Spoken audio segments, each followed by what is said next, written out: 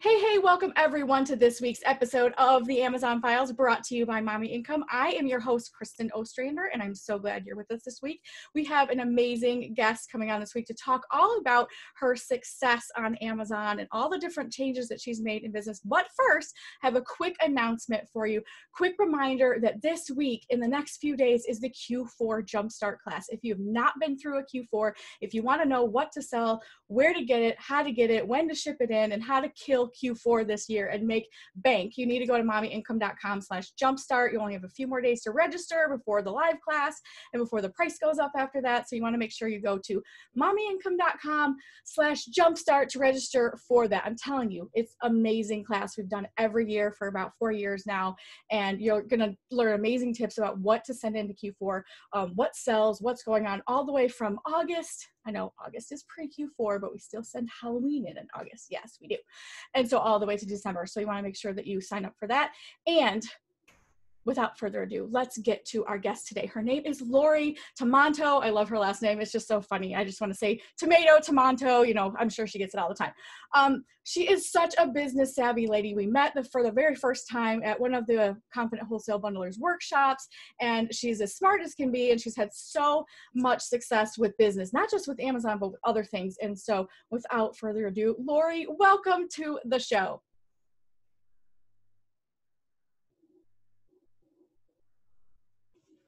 Hello, how are you? I am fabulous. It's good to see you again, finally. Good to see It's been a while. I have to say that's the best introduction I've ever had.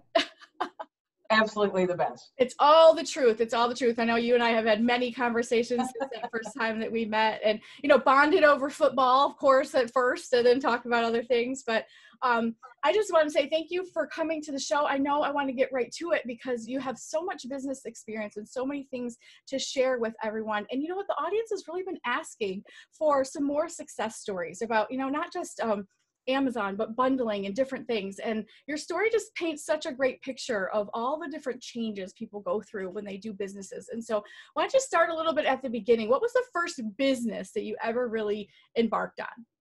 So, well, I've really been kind of running businesses, whether it was for myself or for someone else, since I was 16. I started out in the restaurant business. I was in that for about 5 years. And then I was in the litigation copy business when that kind of took off in the late 80s and early 90s. And towards the end of that, the last 6 years of that business, I had my own copy service. Where basically I was doing wholesale copying. I was taking overflow from other copy services, most of which were people that I worked for or worked with at some point in time. And so I did a wholesale model for 6 years and enjoyed it. But, you know, as most people have realized, you know, everything's going digital. And, you know, the paper was kind of going away. And it was, I saw what was a tipping point coming to the business and industry. And instead of trying to find a way to continue to do that, I just decided to sell off my assets and get out of that business and go and get a job. So I did that when I was 35. And I spent about 8 months. My full-time job was looking for a full-time job. And so that was a little bit depressing. Then I finally landed a job, the current job that I have now, working for a law firm.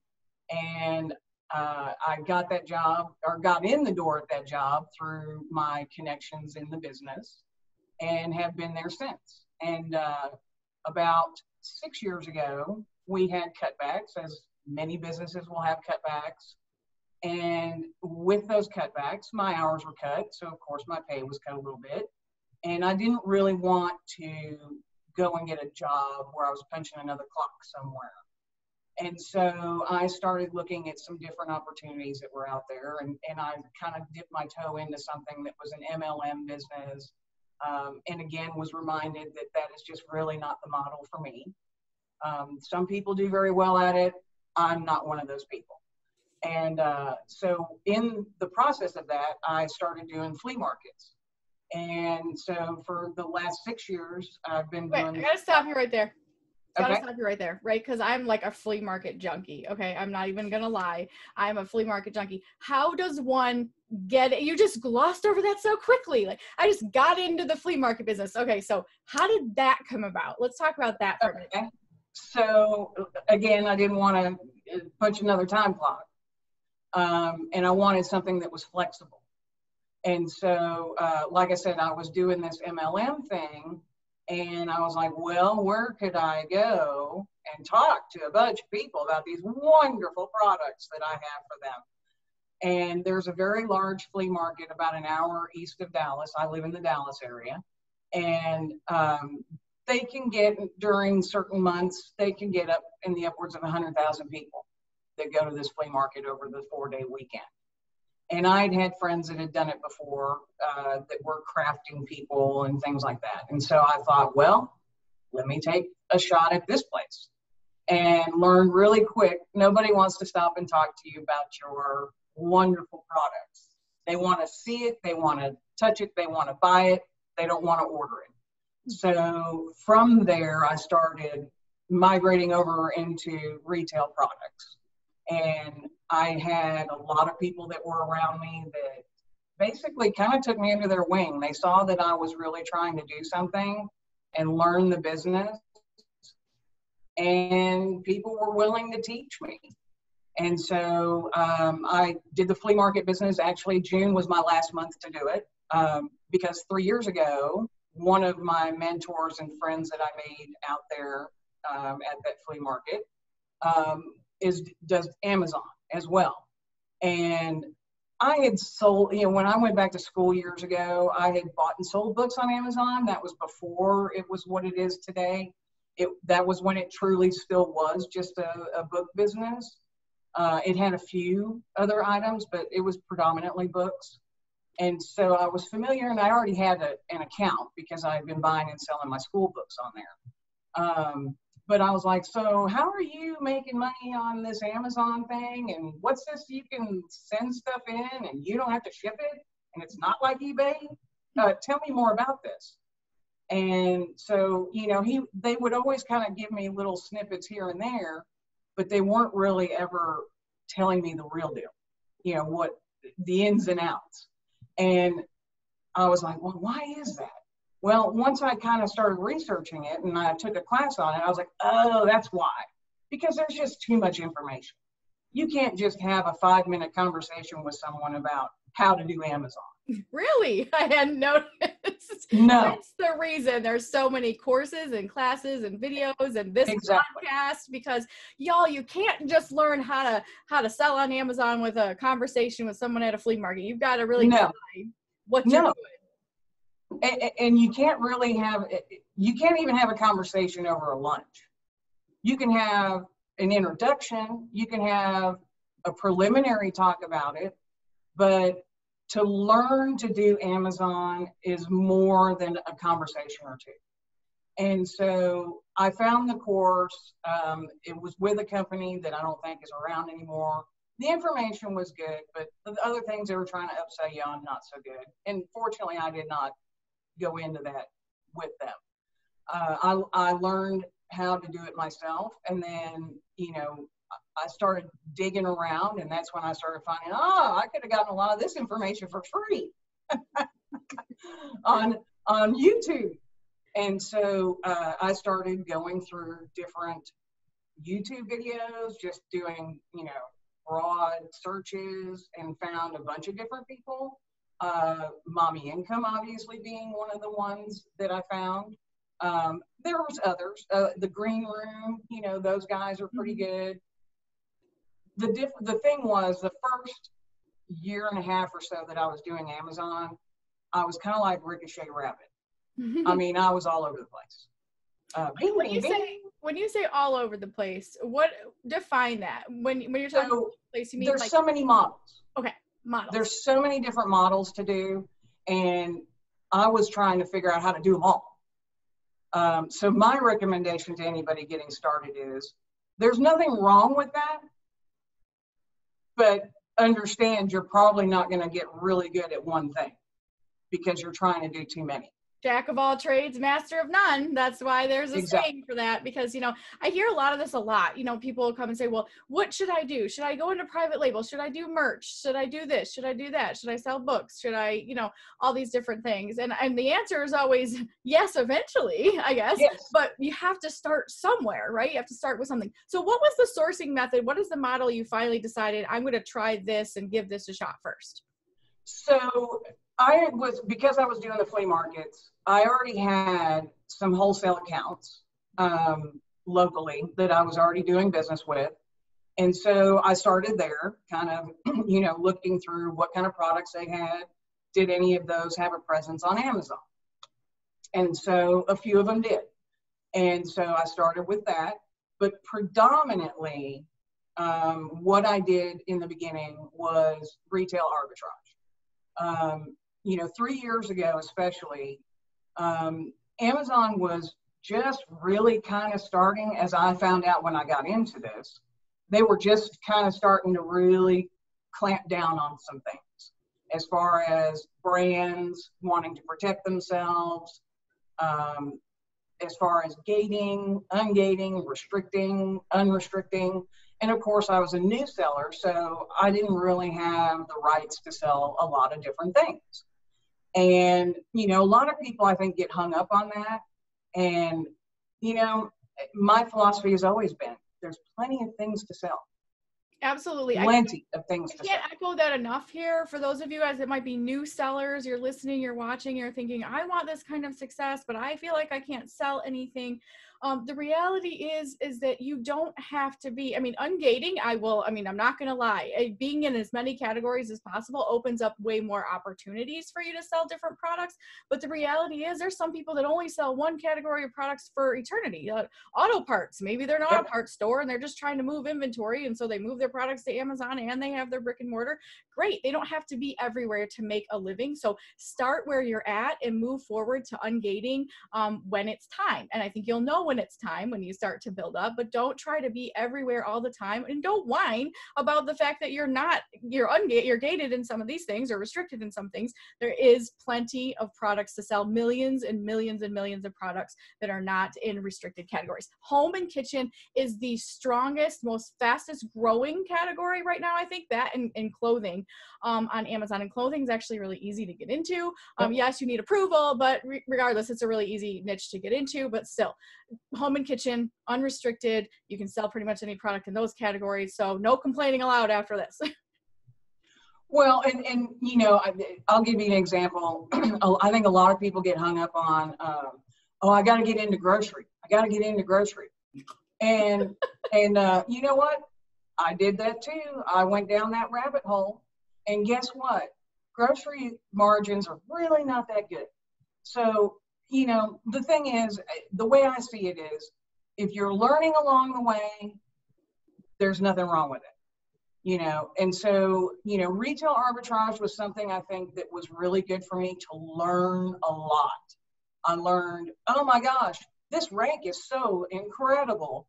I'm going to buy this product and I'm going to make $15 on it or whatever.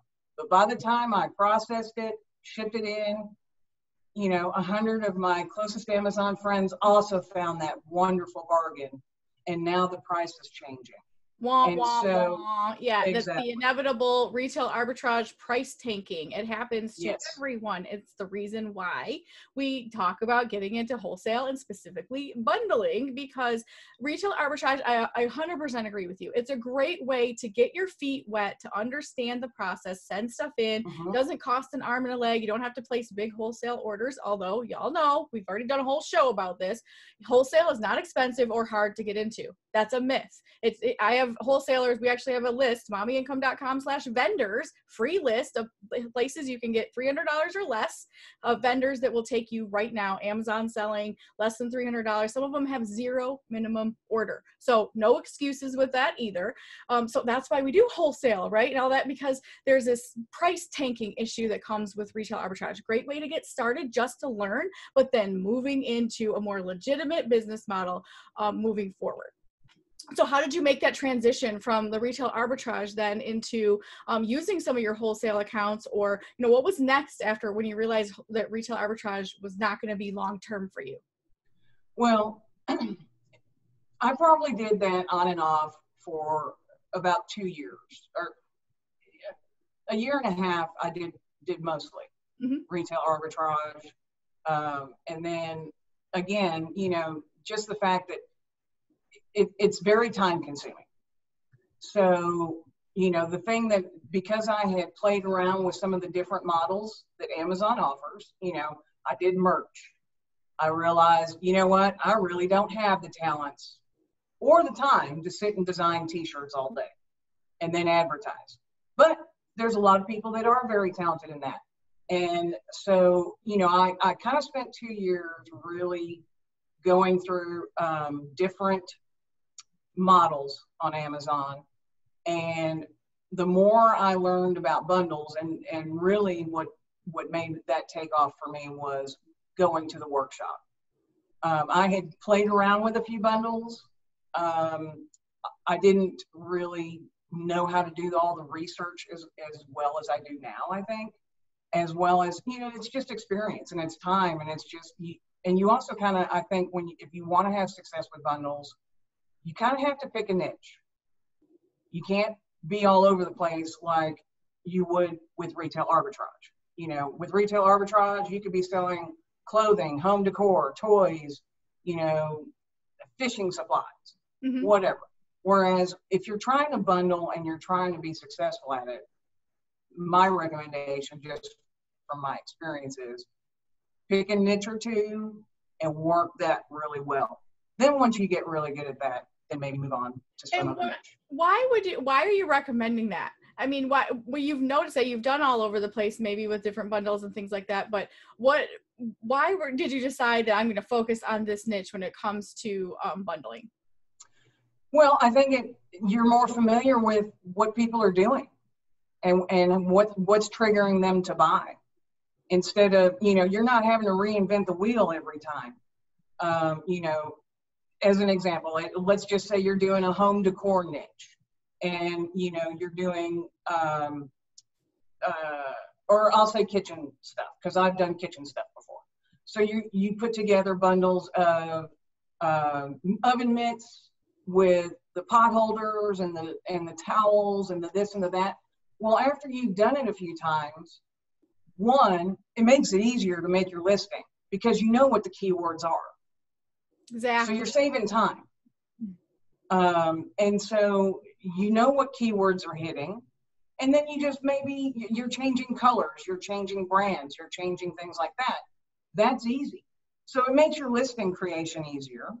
You've probably already played around with a bunch of different ways you've done photographs, and you figured out which ones kind of trigger people to buy. Whereas if you're doing a kitchen one and then children's clothes or children's toys or whatever, you're having to do research all over again. Exactly. And you're having to find keywords and phrases, and you're having to figure out what niche people are going for. Well, and the thing about that, and because of the bundle class and everything else, we teach this for a reason. It's because it's longevity. There's a lot of different things that will help people to continually have success, even if you've only had one bundle. If you have no bundles, is that if you're doing the research, and you know what? Guess what? The reality is you're going to have some that are a flop, that are going to fail. I do it still. Where you think and all the keywords are lining up and everything's fantastic and everything's great, and for some reason, the algorithm goes wrong and there's nothing you can do to rescue it. It just wasn't what you expected. And that's just going to happen in any business. Hence the reason why stores have clearance sections, because not everything is the sunshines and rainbows that you expected it to be. The reality is, though, Lori's absolutely right. And of course, she's learned this and practiced it and done it just probably as many times as I have, is that you do the research once for something, you realize it's working out okay, even if it's just okay, and say, okay, what can I do to repeat this? What can I do to put this? And nothing's ever going to be on autopilot. You will never hear me say that this business is on autopilot, because there's no such thing. So if someone's telling you you can set it and forget it, they're lying to you, and run away as fast as you can. But this is real work, but it doesn't have to be that hard. Once you do one, you start doing a bundle and you realize what's working, what's not, and then change variety, change style, change the different attributes of it, make variations instead of going back again, like Lori just said. If you're selling baby baby stuff, and then you're switching over to grocery, and you're switching over to kitchen. You're just starting all over with your framework process over and over and over again. And who Yep. wants to do that all day long? I mean, not me. Well, and the thing is that depending on the niche that you pick and what you're doing, like I said, I'll go back to the kitchen thing. And you did a video recently, you know, where you had gone to the dollar store. And so, you know, if you already are selling, you know, say the oven mitt with the towels and the this and the that, well, what else could you put with that? What else are people buying when they buy that? And so you can. It's called bundle with your bundle. Have you guys ever done this? Exactly. This is like genius level bundling right here. You create a bundle. How many of you guys have do this? Email me, text me, send me a carrier pigeon if you have to. I want to hear from audience members listening right now of, have you bundled an item? Have you looked at your own bundle and looked at frequently bought togethers with your bundle? Here's why we created this word during a workshop. I think the last few times we did a workshop is deluxify. And it's not really a real word probably, but how can you deluxify something that's already working? So Lori gives this example of oven mitts and kitchen towels, and it's all matchy and great. Someone buys that, but what else are they buying along with it? And there's a way to deluxify the bundle. Exactly. So now someone might want spatulas and spoons with the same color. You know, I don't know about you, but I know a lot of people all the time. That with their decor, they go crazy with everything has to be matchy. I know a lady that's got roosters in her kitchen, and everything is rooster. So she sees anything that goes in the kitchen that has a rooster on it, she's buying it. There are people out there like that. And remember, you don't have to please everybody. You don't have to sell 1,000 units a month of your bundle in order to make real good money. You have to please a handful of people looking for niche products. That's right. Well, and everything, all the decisions that I make come down to two things: time, money. And we've talked about this before. It's like a seesaw. You know, when you first get started in business, you typically have more time than money. So you're willing to do certain things up here because you don't have as much down here. But as soon as you start to have your seesaw go the other way, you have to change your thinking. You have to change the way you're looking at things and how you're conducting your business. And when you have less time, you don't have time to run around to 20 stores looking for those clearance items to send in one-offs. You can do it. You can make some money. Well, and honestly, I've had this question a lot. And actually recently I talked to a lady that heavily promotes retail arbitrage and things like that. And look, you guys, I'm not a hater of retail arbitrage, but my experience has been, you know, and I've been in the Amazon game since 2008. So I consider myself a long-term veteran. After you've had 10 years into a specific business, you're kind of a veteran at knowing what's going on with that. I've done retail arbitrage. Retail arbitrage paved the way for where my business is right now. However, with the risks of copyright infringement, with the risks of Amazon cracking down on all kinds of branding and all different things like that, and the fact that, just like Lori said, you're building yourself a prison, because once you get involved in the retail arbitrage game, even if you love it, guys, I loved it. I love to go out and treasure hunt and look for the deals and say, oh my gosh, I can sell this on Amazon for $50 and it's only $10 here. I mean, that was always like what got me to keep going back. But then after was building an actual business, and it wasn't just a little side hustle hobby thing, I wanted to make real money. And I realized that it was hours and hours of scanning and hauling and bringing stuff in and bringing stuff out, and only for one-off products, to where now people like Lori, people like me, we create bundles that we can just go repeat, send in order, replenish, and not have to go back out to stores, find all brand new inventory week after week. I mean, think about the insaneness of that. Would you ever see even your mom and pop brick and mortar stores, and the lady goes on like, oh, I got to go shop for my inventory today. Guess I'm going down to Walmart.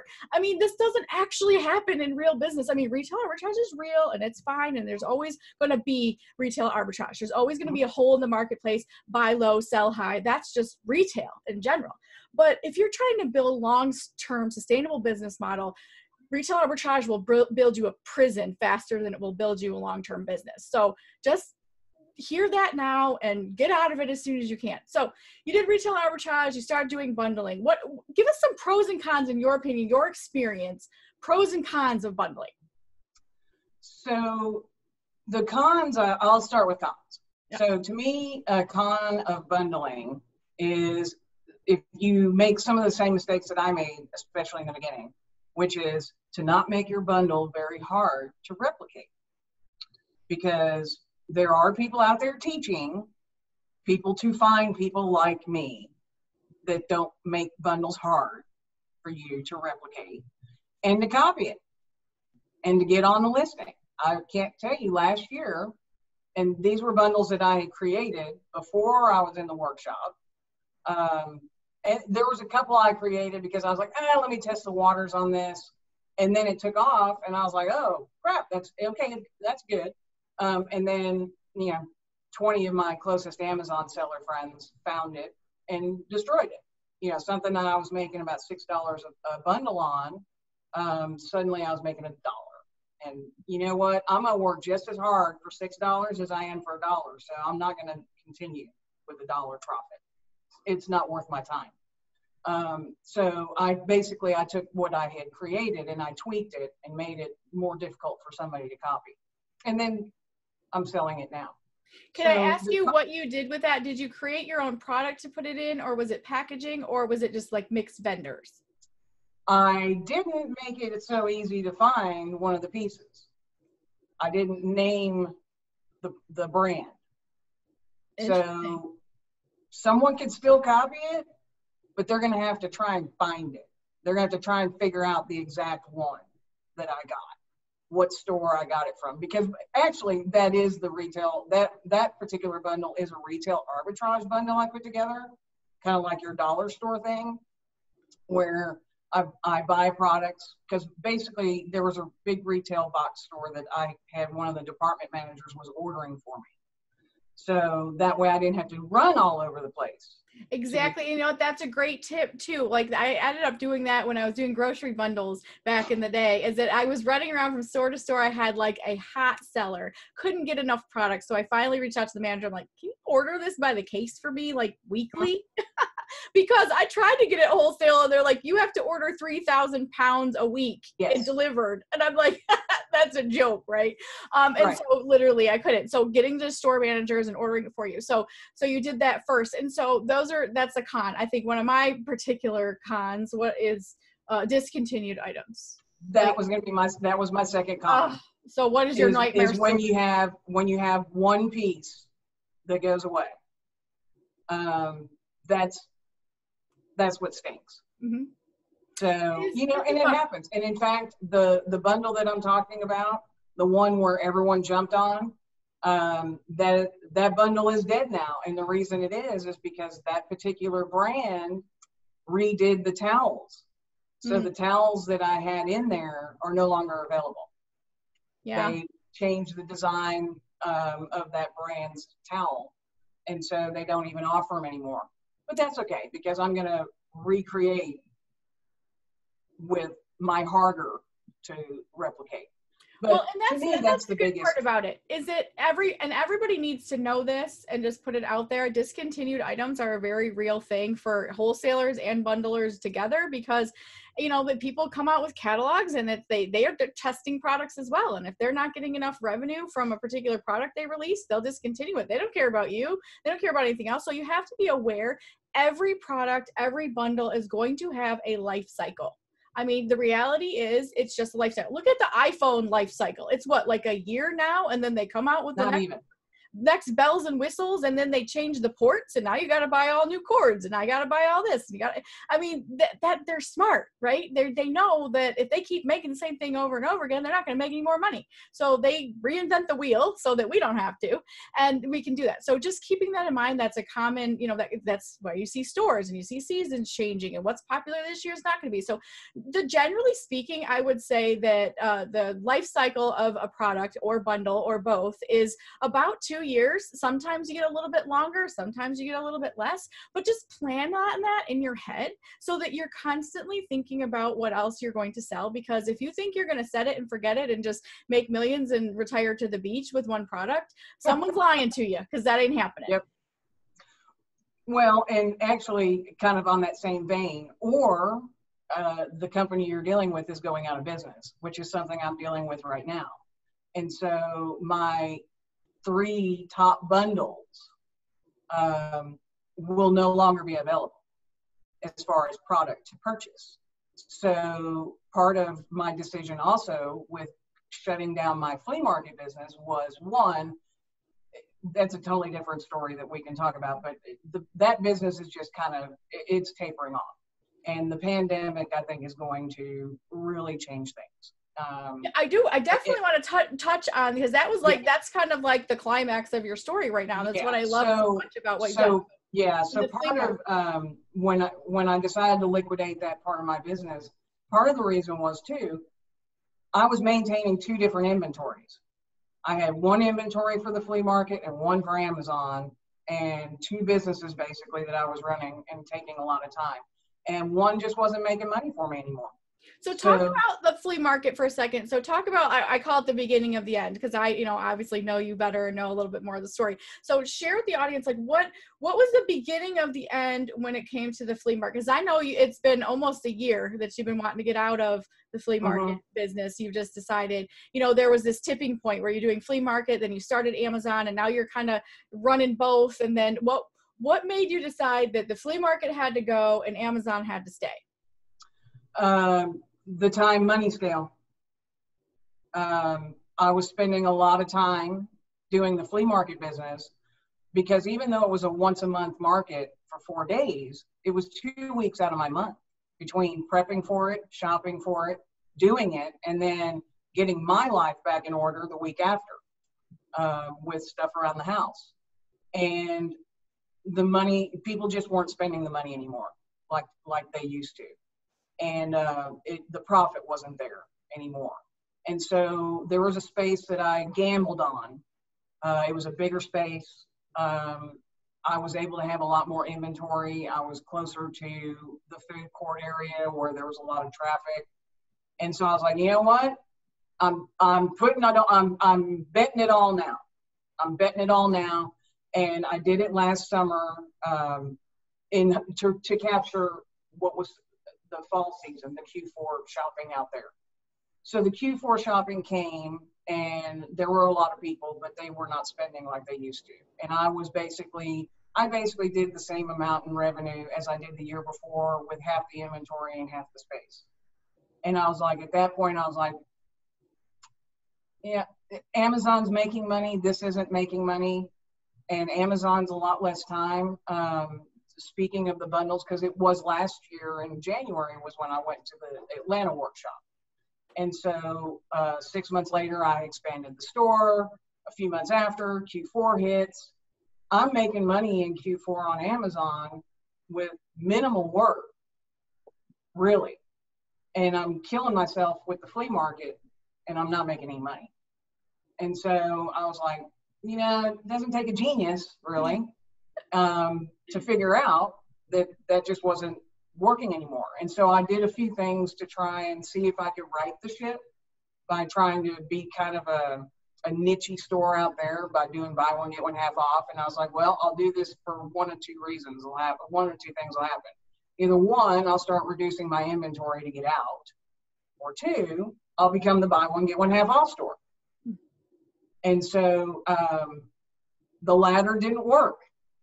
I mean, I was making even less money, but right. I was getting rid of inventory. Now I know, let's talk about that for a second. Okay, so here's the question.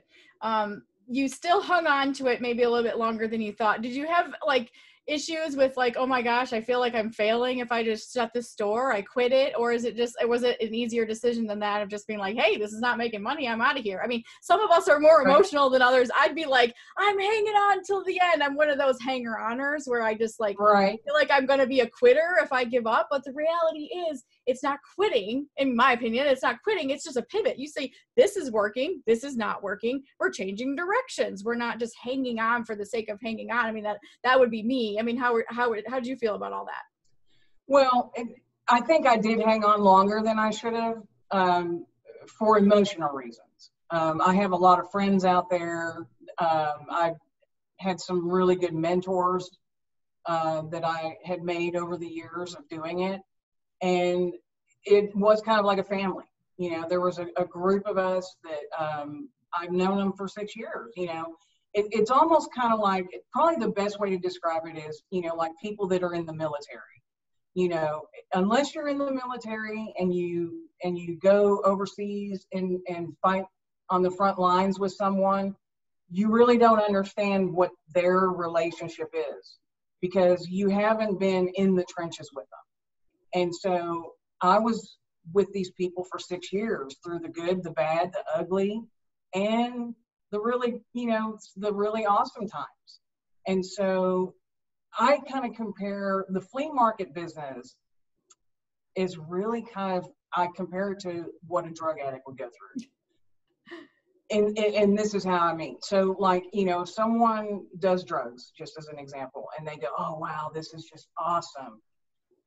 They spend the rest of their time trying to chase that same feeling. And that's kind of the same with the flea market business. And is, you know, when I started doing it, you had 8 months a year that were really good, and then 4 months that weren't so good.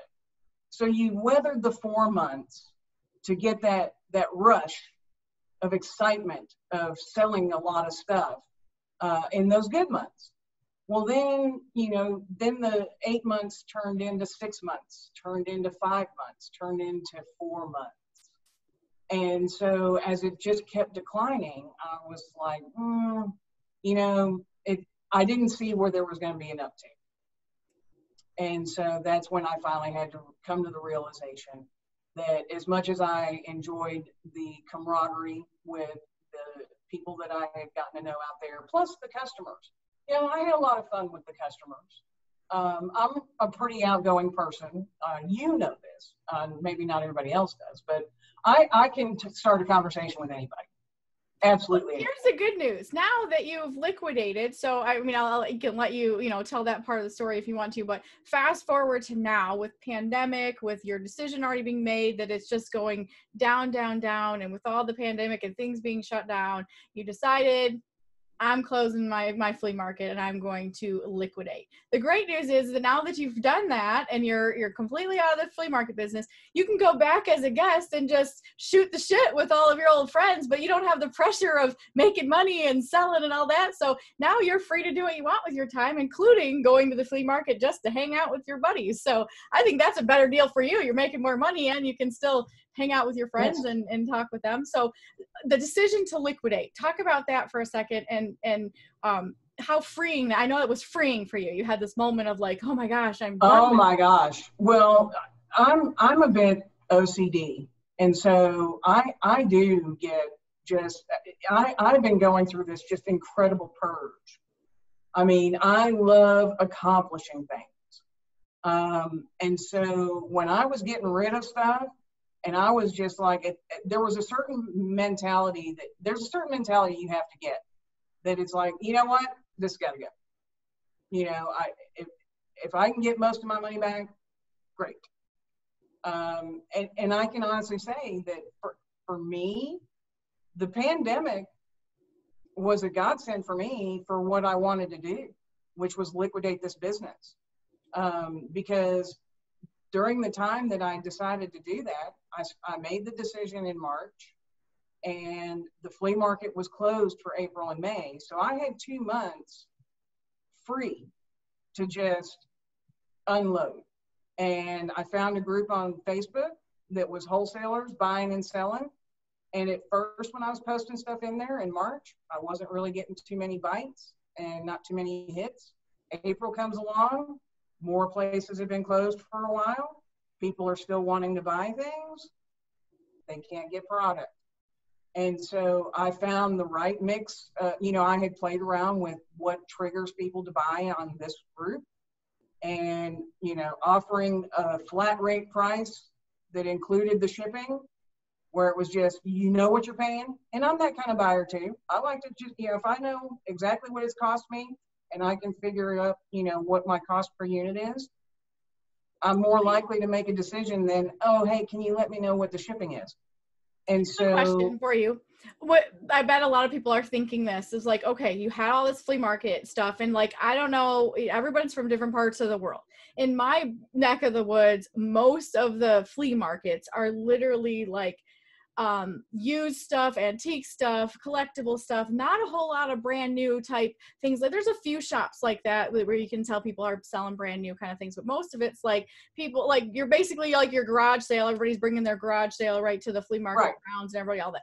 So you were buying from wholesalers at that point. My question is, and I know everybody, the burning question wants to know, why didn't you liquidate your flea market stuff on Amazon? And I'm guessing it's because it wasn't profitable. Is that it? Exactly. Like I mentioned before, I was running two completely different kinds of businesses with two different inventories. Things that sell at the flea market doesn't necessarily sell on Amazon. A lot of the things that I sold at the flea market were new items. And the one that the market that I was selling at has anything from your garage sale stuff all the way up to, people are selling $5,000 mantles and $10,000 pieces of furniture. So it went that whole spread. So it's over 100 acres of shops and flea markets and buildings. And so I had a store where I sold all new items. And so most of the items did not translate to Amazon. They didn't have a presence there, and it wasn't worth my time to create a listing to sell 2 or 3 items that I might have had in stock. There was also just no demand for some of the items on Amazon that I was selling out there. What I could sell on Amazon, I did. And actually, it was like every week I was going out there because I had a lock and leave store.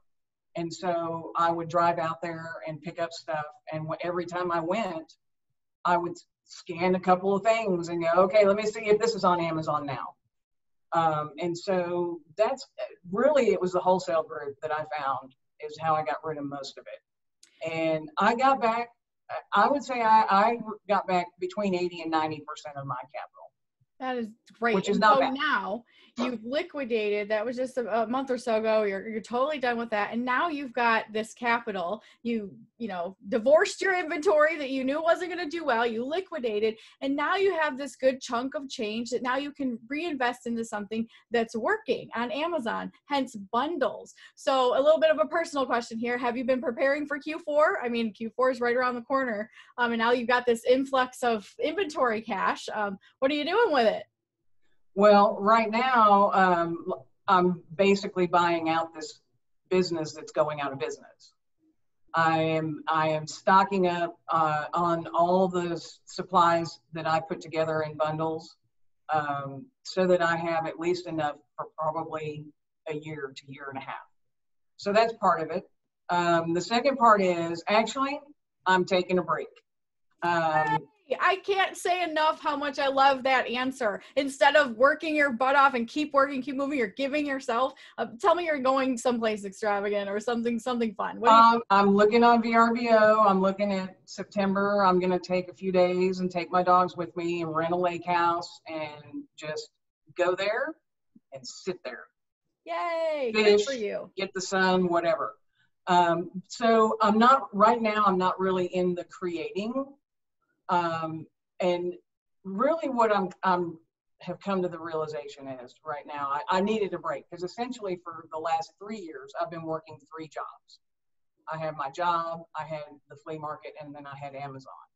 And so I've been working from home since March with my job. And now that I'm not doing the flea market store this weekend, I don't know when this will air, but it's July 4th weekend, I won't be at the flea market. I will be sitting by my pool, enjoying my 4th of July. And how freeing is that to be able to decide for yourself? You know, this is what I love most about your story, is that you are, you've come to terms with being able to make transitions and changes. Changes aren't easy. You guys, I don't care how long you've been doing something. I don't care how long Lori was doing a flea market. It's really, you have to have the mental stability to let something go, knowing it's no longer serving you. And guess what? Our lifestyles, our personality, everything, things change over time. Who I am now is not who I was 10 years ago. It's not who I was 5 years ago. And that's awesome. And giving yourself permission to make a change in a transition because you've grown, you've changed, you've realized your time is worth more than the dollars you were trading at the flea market, and all the work and all the, going back and forth and all the things that went in that. And now you're like, on July 4th, I'm not at the flea market. I get to do whatever the hell I want to do. And that's a great thing. And so I applaud you for that. Now, what kind of advice can you give? What has really helped you along the way to maybe anyone else who's nervous about making a big change? Maybe they're going to quit their job and do Amazon full time, or maybe they're going to transition out of Amazon, maybe like Amy did, to where it's just like, this is no longer working for me. What is a piece of advice you can give to somebody that's kind of landing right in that space right now? Well, and I'll kind of start with touching on, you had asked, did I hang on to the flea market, because I was afraid of failing or whatever. I don't believe that when I transitioned out of that it was a failure. I think it was a success. I successfully made a decision that wasn't working. And I cashed in my chips. And, you and I have had a personal conversation about this. You know what, there's not too many businesses, and I've done it twice now, because I did it with my copy business when I'd made the decision to get out. I walked away with money. I know so many people that they'll make these decisions when they're at the bottom. They're about to file bankruptcy. Why? Don't hesitate. So that's one thing I will say. Don't hesitate to make a decision if you've done the research and if you know what's going on, if you're watching trends. And that's something too that I was going to bring up. So some people may go, oh, where do you learn things and this and that? So there's a couple of books that I would highly recommend and advise anybody right now to pick up and find. When I finally got my full-time job years ago, I was like, I am not going to get caught with my pants around my ankle again and not have my college degree. So I went back to school and I got a bachelor in sociology. One of my classes taught this book. Let's see if it'll come out. There we go. Point. It's called The Tipping Point, and it's by Malcolm Gladwell. It is so insightful, and this book is 20 years old, but it's a very insightful book. It's a timeless book that right now is a great read for anybody, whether for personal reasons or for business reasons. Another book that was very instrumental in my career early on when I was 22 is this one, The 7 Habits for Highly Successful People by Stephen Covey. I have a confession. I have never read that book. I know I probably should. It's just one of those that, like, when it first came out, it wasn't relevant to me, and it probably is now, but I just haven't read that one. So I got to put it on the list. So these two books, I highly recommend anybody. But I would say advice for right now is, I think that, especially with the pandemic going on, I think that this has been a great take the foot off the accelerator and let's pump the brakes a little bit. And that's kind of what I'm doing with my time off, is I'm going to reread these books because I haven't read them in years. And I turned 50 in January, and I'm like, I really need to sit down and think about, what do I want the next 10 years to be for me? Because I am getting closer to maybe making the next big decision in my life, which is retirement. So how am I going to get there? And one of the principles in this book is begin with the end in mind. Absolutely. You know, that's so important when you think about those things because, you know, I love this and I can't say it enough that people need to take time to reflect. I'm speaking, you know, preaching to the choir here. I'm talking to myself because I'm getting ready to, we're recording, but right before 4th of July. So you guys are listening to it, you know, a couple weeks from now, it's fine. But like, I'm getting ready to go on about a 12-day vacation. And I'm going to buy both of those books right now because I want to read paper books, not having a phone, not having anything on my vacation. That's one of the things I really do when I'm on vacation every year is I pick a couple of books and I read them and digest them when nothing else is clouding my vision and have that sort of a renewal type period. And I think it's really important that people do that. There's a really great episode on the Amazon Files. It was December 30th, 2019, something around there, about thinking about your past decade and your future decade and starting with what do you want the next 10 years to be. That's a great episode. If you guys missed it, go back and listen to it. I saw it. I don't have an episode number, but the reality is that's what we need to do every year. We need to give ourselves this time to decide what's working and what's not, because honestly, we're not getting any younger. We might as well get happier along the way. And what's going to make you happy is probably cutting a few things out of your life. Maybe it's a business you've hung on to too long and you want to just make a change in what's best for you. Don't apologize to anybody at any time for what's best for you, because that is what you owe. That's the only thing you can control. And so what's best for Lori is no more flea markets, taking a vacation and going, you know, all out with bundles. So I love that you're giving yourself that time and you deserve it and you've earned it. And, you know, I know you're still going to kill Q4 because it's going to be fabulous. Oh yeah, I'm not worried about that. Now that you know that you're not in the flea market, right? You've got all this a little bit of extra time.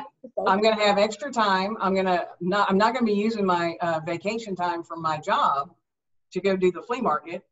So now when I can take not only time off, now if I want to take time off to work, I'll be working on my Amazon business. You can come to Michigan and hang out with me, take some vacation. And there you go. So another piece of advice that I would give to somebody, and I've given this to people before, like I've had people over the years, well, how have you gotten here and how have you gotten there and this and that. And this is a philosophy I've had since I was in my early 20s. Is if you're looking around your peer group and you are the smartest one in the group, you need to find some more peers that are smarter than you, more successful than you, because that's how you grow. That's the only way you're going to grow. You're not going to grow hanging around the same people with the same philosophies and the same ideas. That's just not going to happen. That's probably the best thing I've heard in a really long time. I mean, we've all heard this before, right? If you're the smartest person in the room, you're in the wrong room, right? And I love that. And I want to end on that note because a lot of us have a lot of toxic people or like talking about changing. You know, we're always growing and changing. And, you know, recently I ran into someone that I knew from way back in the day. Wow, you've changed a lot. And I said, thank you very much. I mean, that might sound like, and it sounded kind of negative, like, oh, you're not who you used to be. And I thought, thank God, if I was the same person I was, you know, 15 years ago when you met me, Lord have mercy, I need a lot of work. And so, you know, thinking about those things, and don't be afraid to up your game. Don't be afraid to, I mean, I know COVID right now in quarantine, please obey all the rules and wherever they are in your state or nation or whatever. But, you know, when we finally get let out of this COVID cage that we're in, meet with people, go to meetups, go to places where you can find higher level of success people, pay the money to get a coaching call, pay the money to talk to someone. You know what? The best 33 minutes of my whole life starting my Amazon career was when Chris Green gave me his personal phone number. Well, he gave it to the masses and said, give me a call. I'm happy to help. And I was nervous as all hell, but then I was like, okay, I'm calling. And I got my list of questions. And you know what? That changed everything. Somebody that was where I wanted to be gave out their number and said, call. I would have paid for that call, but he did it for free. Great. I'm thankful for that. But pay the money, find a coach, find a mentor, one up your game. If you want to be better than who you are right now, get with people that are better. Get with people that are smarter. That is just the best. I love that, Lori. Okay. So mentors are not that hard to find, you know, especially in business. You know, like I said, I have a lot, and I still do have a lot of mentors from my flea market business.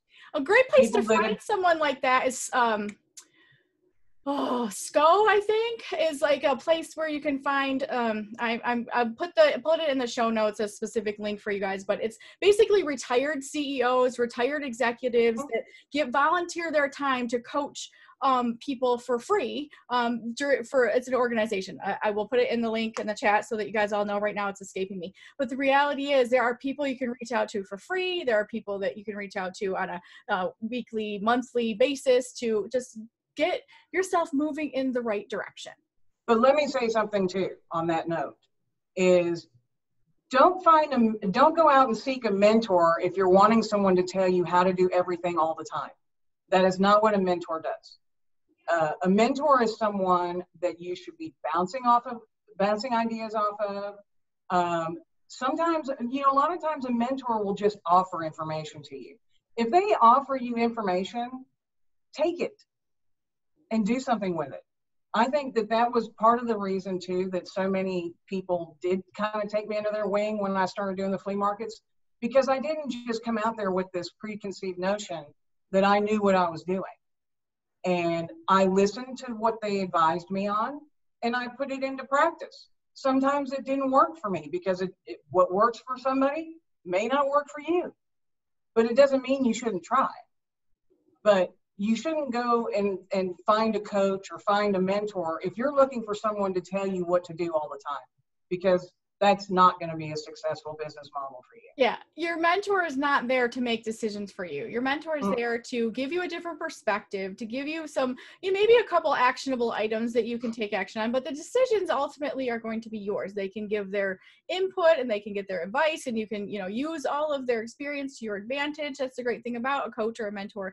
But the reality is the decision at the end is ultimately going to be yours. Well, Lori, I really, really appreciate you coming and spending this time being vulnerable, telling the world your story. I appreciate that so much. And for those of you guys who want to connect more with Lori, she's in the Amazon Files Hub every single day, and she's, top-notch advice. If Lori says something, you better be listening, because she's been there and done that, and she can give you some advice there. So if you want more information about that, mommyincome.com/hub. That's our membership group. Lots of training, lots of great people in there. And again, Lori, thank you so much for your time. If you guys want to join the Facebook group, the hashtag this week is Lori. So that is your mommyincome.com/join us. You guys hear all the things. Everything's mommyincome.com something. This week it's join us, keyword Lori. And thank you again so much for coming to the Amazon Files. You guys, don't forget, Q4 Jumpstart starts next week. You got to make sure you're in it. mommyincome.com/jumpstart. We'll see you same time, same place next week on the Amazon Files.